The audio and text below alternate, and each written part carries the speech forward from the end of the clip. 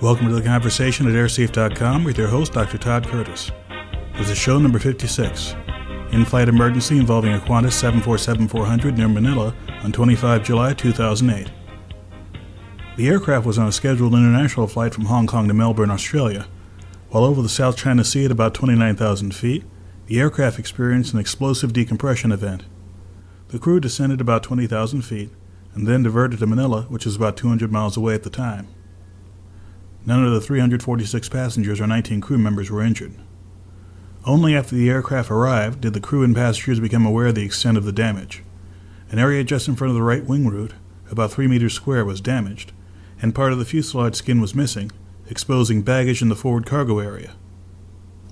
According to some of the passengers, there was a loud explosive-type sound followed by a rapid decompression. The incident is still under investigation, and so far no cause has been ruled in or ruled out. Possible causes include metal fatigue, some kind of aircraft malfunction, or an explosive device. There have been many previous instances where portions of an airliner's fuselage separated in flight.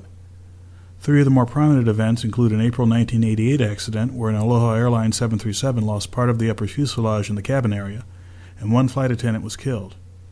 In December of the same year, a bomb exploded in the cargo compartment of a Pan Am 747, which led to a significant loss of fuselage skin followed by an in-flight breakup, killing all 259 on board as well as 11 on the ground.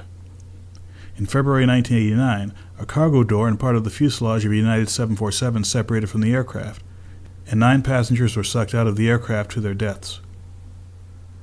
The Philippine government is leading the investigation of the recent Qantas event, with help from representatives from civil aviation authorities in Australia and the United States, and representatives from Boeing and Qantas.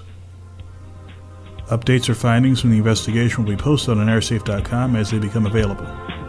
Thanks for listening, and I'll see you next time.